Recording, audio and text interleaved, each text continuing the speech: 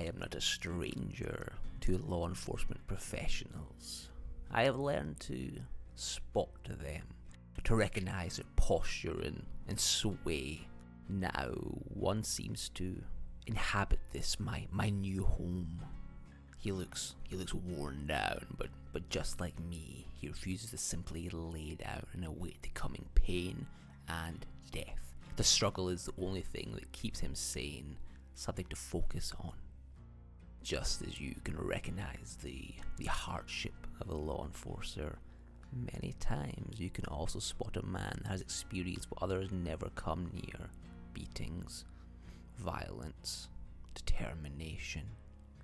Maybe this new man seeks justice. Maybe he still carries a badge. Whatever might he be looking for here, at this place that lacks justice or an end? Sources unknown.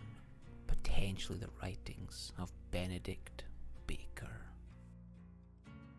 Detective David Tapp was one of the good guys. His determination to see killers brought to justice and their victims avenged had led him through a long and respected career. When he first saw the details of the Jigsaw case, it seemed like many others. More grisly and macabre, sure, but just another lunatic with a penchant for overdramatic who would soon be behind bars. A stroke of insight brought Tapp and his partner, Detective Stephen Singh, to an abandoned mannequin factory where they discovered Jigsaw's lair. They apprehended the man, but he managed to escape before being unmasked, slashing Tapp's throat as he did so. Leaving his partner, Singh went in pursuit but fell victim to a booby trap. Tapp had failed to go by the book on this one occasion, entering the lair without a warrant, and it resulted in Detective's death. He was discharged from the force and left with a ruined throat and crippling guilt.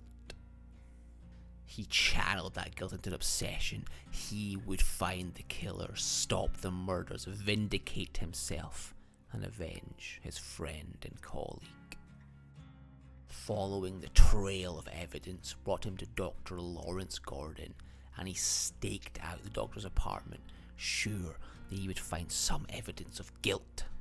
Then he saw a stranger at Gordon's window and heard gunshots. Tapp confronted him and the man fled, with the pursuit leading to an industrial building. Tapp's age, however, caught up with him. A fight that he would easily have won in his younger days ended with Tapp taking a bullet to the chest. Slumping to the floor, he saw only failure.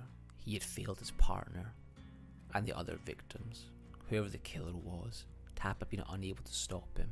More would die, and it would be his fault. He let the rage and guilt consume him and closed his eyes for the final time. Beneath him, the concrete floor softened. He dug his fingers into the ground, feeling dirt and leaves. Where his chest had been wet with blood, the shirt was now dry and the pain had gone. His eyes opened onto a darkened sky and the jagged, searching fingers of branches. Screams echoed through the forest, and a new determination filled him. His mind was clear for the first time in months. Victims needed to be avenged, killers thwarted. He didn't know what this place was, but he was still a cop, and he always would be. He had a job to do.